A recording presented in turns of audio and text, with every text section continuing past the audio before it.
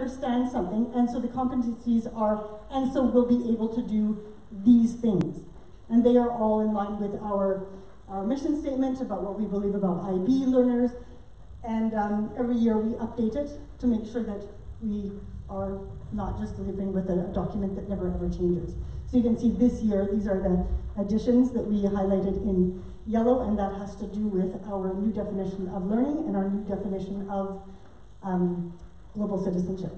So this is that foundation against which, it's kind of like a report card. You think about the criteria, you have students who do an assessment and then they get some feedback on criteria. This is very much along those same lines. Does anybody have any questions about that before I go to the next one? And then we have this teacher growth and appraisal system, which is multifaceted. So you can have, there's the idea of a snapshot or an album. And if you have a single snapshot, that's maybe just one moment in time, but if you have different moments in time and different perspectives and different sources of information, then that gives you a broader understanding about how things are happening within a classroom. So we identify two main categories, first of all, which is track A and track B. Track A is really for our newest teachers, so the first 2 years that they're at HIS, as well as anybody who has a new role at HIS. They're on track A, and it's a little bit more, I don't want to say intense, but it's a little bit more of a thorough process in terms of conversations and observations, more formalized observations. So that's our track A. And they have having the coaching conversations as well. Track B and more track B, but also same with track A, is where you have these snapshots where you go into a class and you're just getting the pulse of how the lesson is going. And then it's been really difficult with COVID. When we first launched it, and now that we're finally on campus again, you go in and you have some learning questions. So you might grab a student and then you pull out the student and you say, I'd like to ask you some questions, and you do a quick recording, and then you send that to the teacher, and the teacher gets to see the inside of that student's mind for a moment to see, oh, that's what this student is thinking about. Teachers also do surveys of students to gather some information, and then of course we have this data about what kind of data are we analyzing. So we spent some time recently looking at math data and seeing how that information can guide our understanding of students and how we can best support them. So all of that data is also very important, not only math data. In addition to that, it's just as a quick aside, is we are starting to develop a more coherent system where we'll be able to say, well, what data do we really want to be looking at beyond math, and how do we gather it and how do we measure it, which is really important. So we're going to be defining how do we know that we offer high quality learning at HIS. So that's something that's still a work in progress, but we're still doing it, but we'll be doing it even more thoroughly as we move forward. You'll also see, and then there's an end of year reflection where we kind of bring all this together and then we file it and make sure that we're making sure that we have the right people at HIS. We also have this track C, and track C is for teachers who, if you go back to, if you're thinking about those professional standards, who may not at the moment be meeting those professional standards.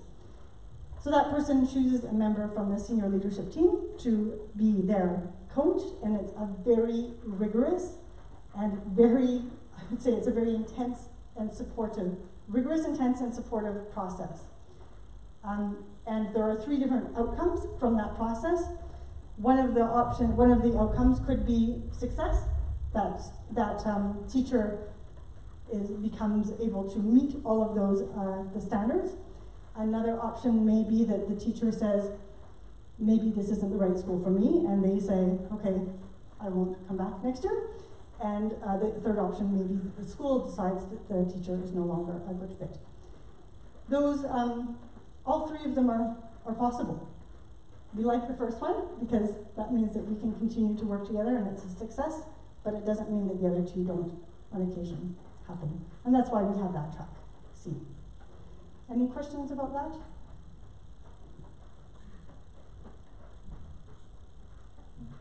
Am I over? I'm talking too much. Okay. I think it's probably relevant to note that this approach to our professional growth and appraisal, and you notice that growth is first and appraisal is second, that when they spoke to our community, when they were here for their visit, we got a commendation on this, which is actually quite rare. So I think it's a nice kudos. And this was from teachers. It wasn't just listening to me. It was talking to teachers as well about this process.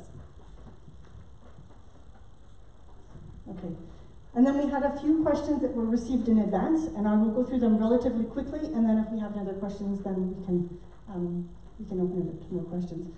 So the first question was about in-service days, and could we, for in-service days, could we have in-service days maybe on the weekend instead of having days off of school and having kids at home? And so the answer to that is that, there's a clarification, is that on Wednesdays we have faculty meetings. And those faculty meetings are generally based on what is important and more timely. So what's happening in the year, these things need to happen, so those meetings need to take place. And then other days of the week, the teachers are involved in leading co-curricular activities or other responsibilities, so they aren't able to meet at that time. Saturdays, we don't really have our teachers come in on Saturdays. They need some time to breathe and relax, and of course they're doing some planning and marking as well. So we don't generally have in-service on the weekends.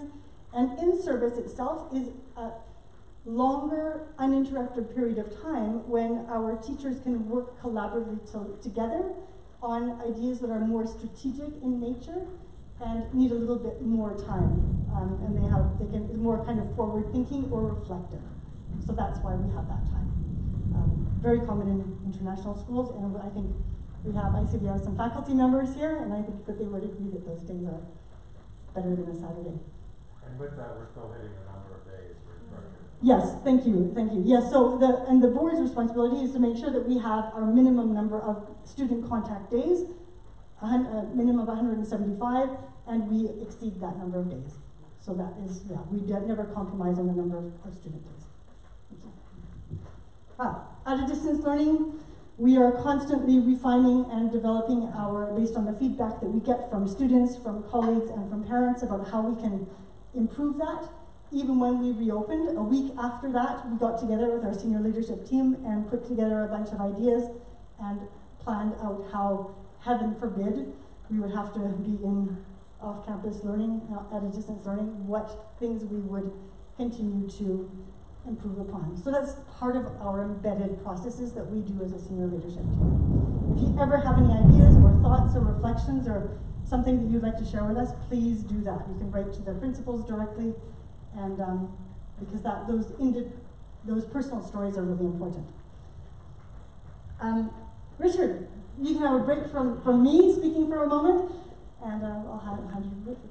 Thank you. My favorite topic. After all the exciting projects and everything we've heard about tonight, I'll talk about the dress code. So just to make you all aware, I didn't wake up one morning with a headache and decide to fight with students about dress code.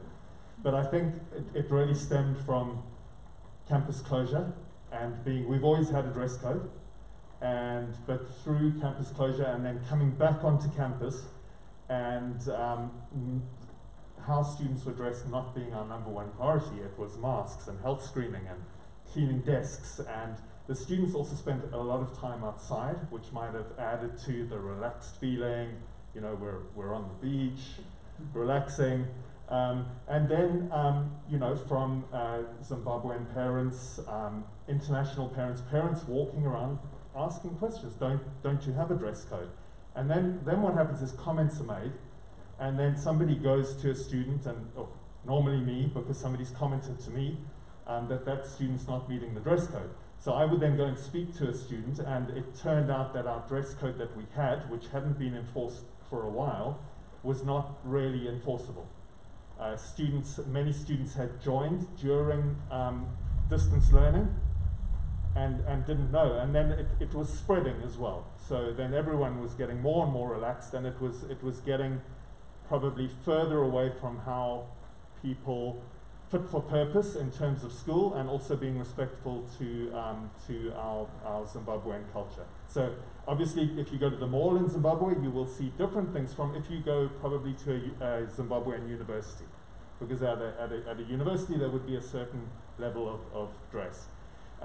So we had a process where some students on the wellbeing group started grappling with this and doing some research. Part of that research was surveying the students, and what we realized then was that the views were so diverse, from let's have a uniform to let's not have a dress code at all. And we realized that our current dress code could not get any more relaxed. So what started out perhaps as a review that could have turned into something better was really, okay, for the students, other than those who think we shouldn't have a dress code, what can they say about our current dress code? Which was really, it's not clear, it's not gender neutral, it targets girls more than boys, is what they were saying, and they don't know, they don't understand, and they don't want the embarrassment of being dress coded, as they call it. And how can we clear this and have it really clear for everybody, and a set thing that happens? So for example, if you're not dressed appropriately, what happens? It's not a big deal, there's no detentions, it's simply, you know, how can it be rectified? We can lend you a shirt, you can call your parents, or you can put something else on.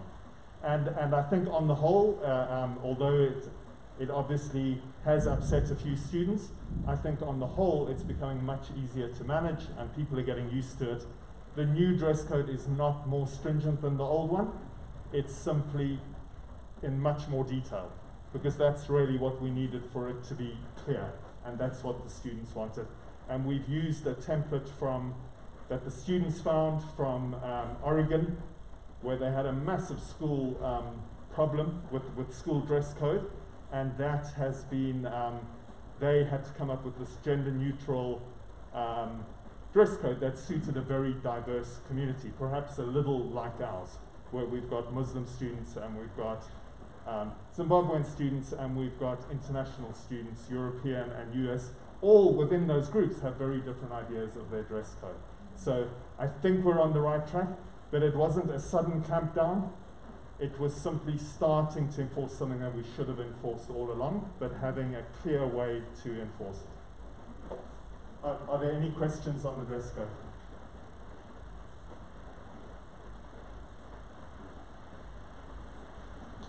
Good wait time. Okay, this one is very, very quick. We had advertised in our bulletin for a number of different groups of people to join different teams. That included the OTPT team, it included some other things, Taurus I and the coffee tender as well, and then a group for communications committee. We had one person join the communications committee, and then we had the second person say that they would be interested, and so it's a little bit on hold until we get a little bit more. If there is somebody here who would love to join this working team, please reach out to me. You can send me an email, and then we can get that off the ground. So that's the end of our formal, I guess, agenda part of our meeting. And I think I haven't even looked at I don't have a watch everyone. Should we open up to questions then? I have a question. Okay. So on the OTPT review, I know you're talking international schools. Are there other schools here that have models? Was that part of your Yeah, so we've been to one, we did to St. John, and it was so impressive what they have for their students. We took away a lot from that visit. We actually went and installed their facilities and spoke with the staff there. And then next week we're going to Tennessee, so we're going to see their facility as well. So yeah, there are some good things we can talk about.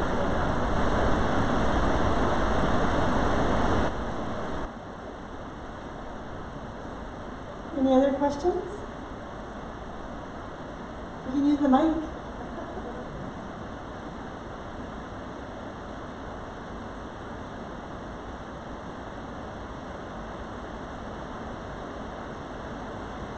Oh, yep.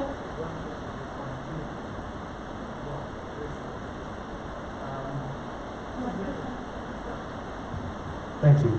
Richard, any sort of what, you mentioned uniform as one extreme. Any broad thoughts on the possibility of that extreme and, whether that would work or not?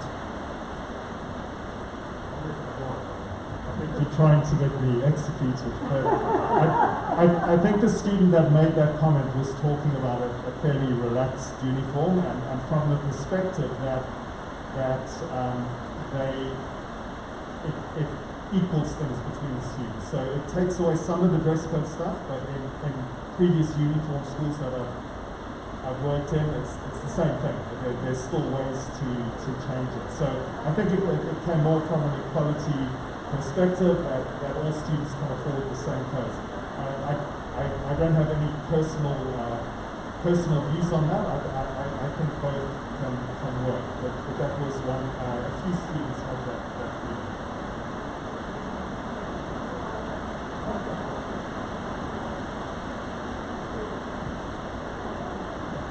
I have a question on the dress code also. I'm sorry. You say that it's a gender neutral, right? You try to make it gender neutral. Gender neutral, right? Yes. Yes, but my question is, when people who are getting dress code, are there more girls or more boys to get dress code? Because that means that maybe it's not gender neutral. And I think that's very important, because when you have like a teenage, especially teenage girls and boys, they are very sensitive when it comes to being treated in a fair way and those kind of things. And I think we should be very careful. If the girls are being more dress coded than the boys, I think it means that there's a problem somewhere. So I was asked exactly the same question by one of the grade 11s that I was speaking to. It is more girls that are being spoken to, because it stems from it stems from the view of the difference between a woman's upper body and a man's upper body. Now, I'm not saying that's right. I don't have a view on that, but that is what leads to the area of the body that we've chosen from the Oregon study. That is an area that needs to be covered by all genders. And the style of girls' clothes often means that those clothes don't meet that requirement. There are many girls' clothes that do. So it is really a tough one, but it's not about our views on the differences. What we've been very careful with is the wording of the policy that is talking about this area of the body is covered for all students, regardless of their gender. And I don't see any way around that except keeping it very neutral. Whereas before, the dress code used to say things like, no underwear must be shown. And that definitely targets the female gender more. Whereas now it doesn't say that. It's just an area of the body which needs to be covered for males and females. I don't know if that helps, but it is a difficult one. Thank you so much, Richard. And thank you to all the parents who are here. We tried to have an hour for this meeting. It has gone past an hour, but we appreciate the feedback and the discussions which went on.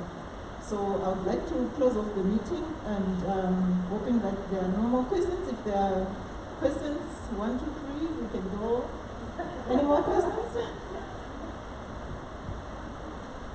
Okay, yeah, thank you so much, and thank you, Aden and Tim, and everyone else behind the setting up of this meeting, and to all the parents and those who are at home.